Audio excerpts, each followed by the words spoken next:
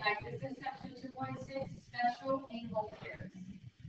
Okay, a couple of terms that we're going to go over. Okay, the word transversal.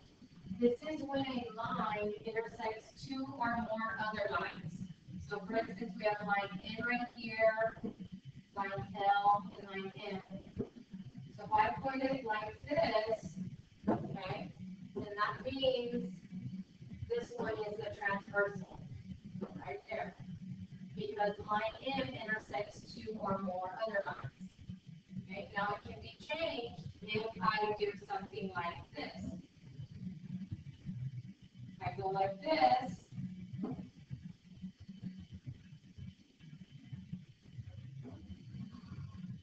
Okay, now this is our transversal. Okay. Now of course, lines go on forever and ever, so it'll probably be like this. So then if I do that, that means they're all transversals. Okay? So transversal is when a line intersects two or more other lines.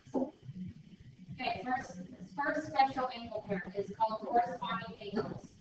Okay, these are angles formed by transversals that intersect and they lie in the same relative position. So we're going to use colors to mark this up.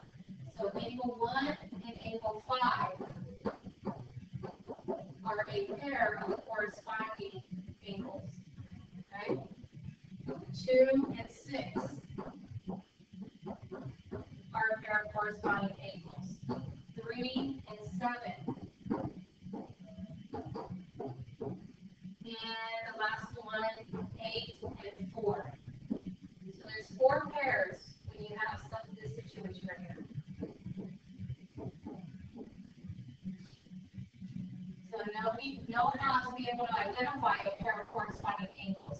Okay, and here this is your transversal, and label it T for transversal. Next pair of angles is called alternate interior angles. Okay, and here's when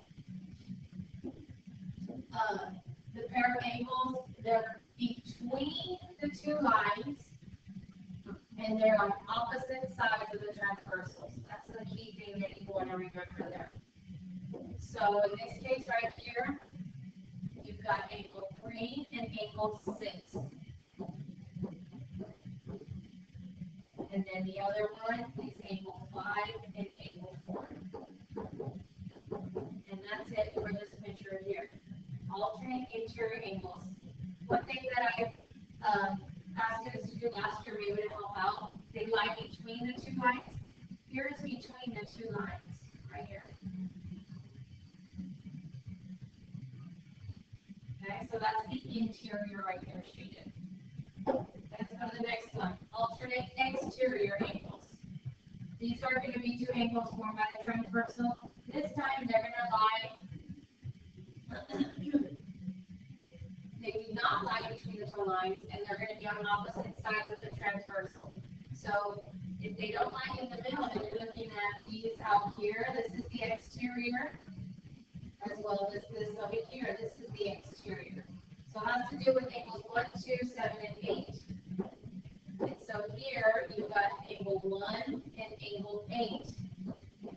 That's a pair of alternate exterior angles. And then you've got 2 and 7. That's the other pair of alternate exterior angles. So be able to identify those. So far we have corresponding, alternate interior, alternate exterior.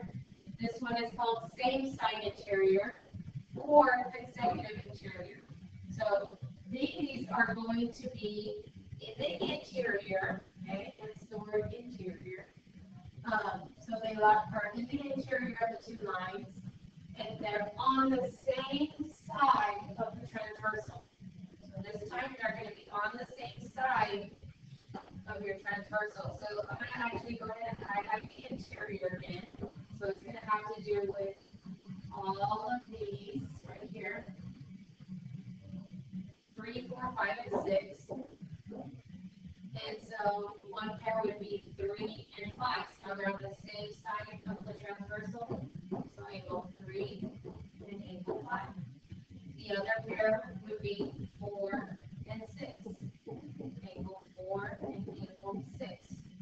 Those are a pair of same side interior angles or consecutive interior angles. There's two different names you can use.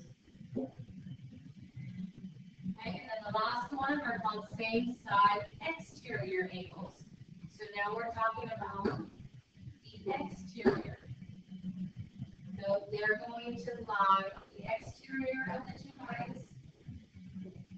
So I'm going to highlight the exterior again. This would be angle 7 and 8. So this is the exterior, and 1 and 2. This is the exterior, not the interior. And highlight this exterior of the two lines, and they're on the same side of the transversal.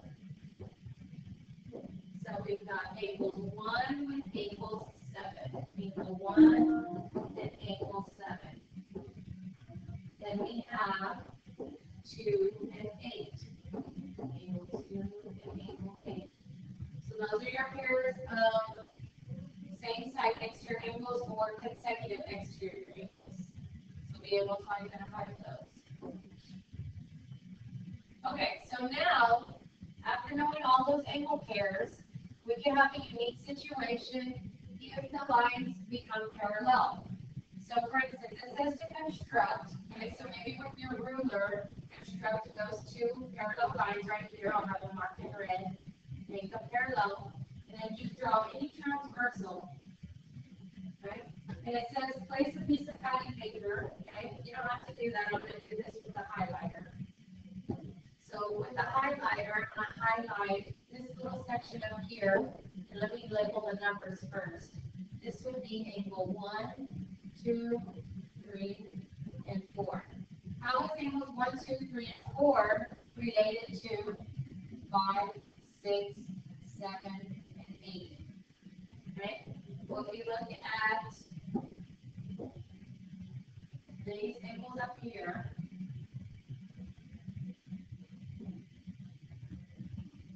okay, so just highlighted those angles right there. Maybe how I'm shaded. This is 1, this is 2, 3, and 4.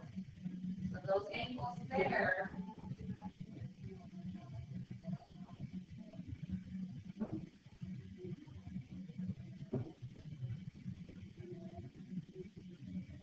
so if I slide this down over here, look what happens. They're the exact same size. So this up here, those 4 angles are now these exact same size right here. Even these, if I were to bring these down here, I just have highlighted those. Okay, so the exact same size. Okay.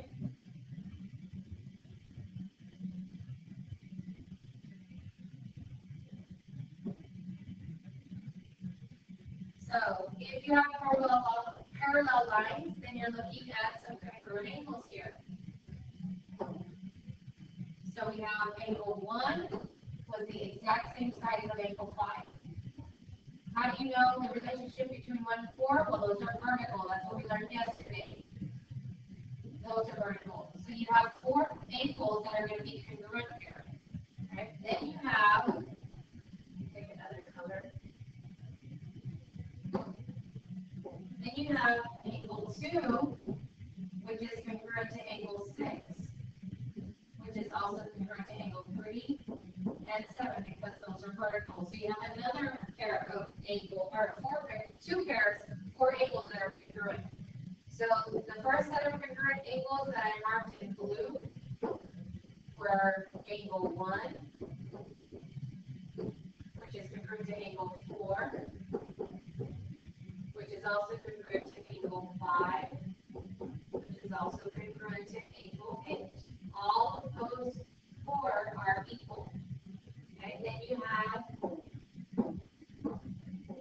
angle 2, which was congruent to angle 3, because they're vertical, which is congruent to angle 6, and that's congruent to angle 7. So all of these end up being congruent only if you have parallel lines. Okay, so that right there gets us to have 4 conjectures. So the first conjecture, okay, with corresponding angles conjecture. If two parallel lines, okay, the keyword is parallel. Okay, so if two parallel lines are cut by transversal, then the corresponding angles are congruent. Okay, so the corresponding angles, I have it marked in red for you. So angle 1,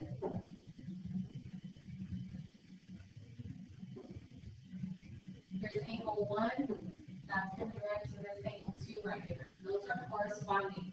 And then blue with blue, black with black.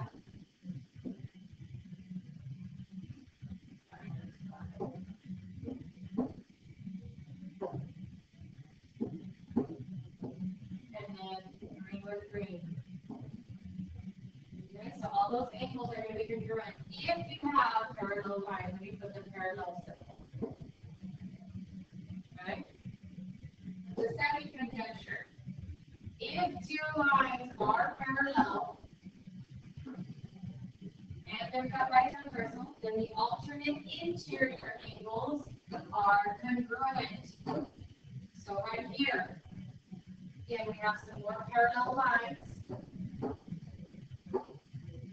Angle 1 is going to be congruent to angle 2, blue with blue. Angle 3 is going to be congruent to angle 4, green with green. Okay? Only again if you have parallel lines. The third conjecture, if two lines are parallel, okay, then the alternate exterior angles are congruent again. So you have angles 1 with 2, okay, that's blue with blue, and then angles 3 and 4. Those are going to be congruent if you have parallel lines. Now, sometimes they're going to try to confuse you and not draw to scale. Okay, so don't fall for that. They will be congruent. If they are drawn to scale, it's pretty easy to figure out because they look alike. But sometimes they'll do this right here just to confuse you to see if you know your conjectures. And there's a transversal. They'll say this is angle 1 and this is angle 2. Are they congruent? And the answer would be yes, because they're parallel. This is parallel to this. These are alternate exterior angles. Okay? Alright, the next two conjectures are a little bit different. They're not necessarily going to be congruent. They'll be different. So it says if two lines are cut by transversal, then the same side interior angles are going to be supplementary. So I'm going to highlight that. Make sure you write that down.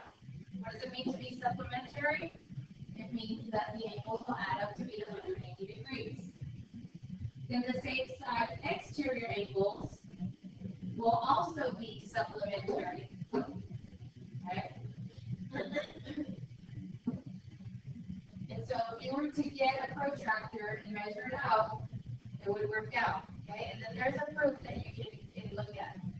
So let's label those out so we can make sure we have it down. So same side interior angles, that would be 3 and 5. Okay? Angle 3 and 5 are always going to add up to 180 degrees because they're on the same side interior. Okay? If you think about it, 1 is congruent to 5, okay? Because they're corresponding. Well, what do 1 and 3 add up to? 180. Remember the linear pair. So if 1 is equal to 5, well, you can just kind of replace that. 5 is the same thing as 1. So angle 3 plus angle 5 are going to add up to 180 degrees. Okay, so you just have to remember that. Alright, so those two. What's the other pair of same side interior? 4 with 6. So angle 4 plus angle 6, those measures, they're always going to add up to be 180 degrees, no matter what. Okay, let me grab a different color. Same side exterior, 1 matches up with 7. Those are same side exterior angles. So angle 1 plus angle 7 will always add up to 180 degrees. So one more. Angle 8 is same side exterior with 2. So angle 2 plus angle 8 will always add up to 180 degrees. Okay, so these two conjectures you have to remember. That's 5 total that you'll have to have memorized. So just to put them kind of all in one conjecture, okay, meaning with the parallel lines, that is. If you have two parallel lines that are cut by transversal, then the corresponding angles are congruent. The alternate interior angles are congruent, and the alternate exterior angles are congruent. You can kind of add in here the same side interior angles and the same side exterior angles are supplementary.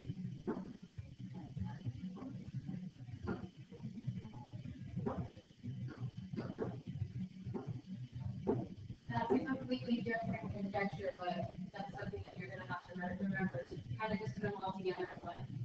Okay, now the converse works also. So if you see two lines cut by transversal, and you see these pairs of angles that are congruent, and it happens to be the corresponding angles, congruent alternate interior angles, or congruent alternate exterior angles, then there's no doubt about it that the lines have to be parallel. Okay?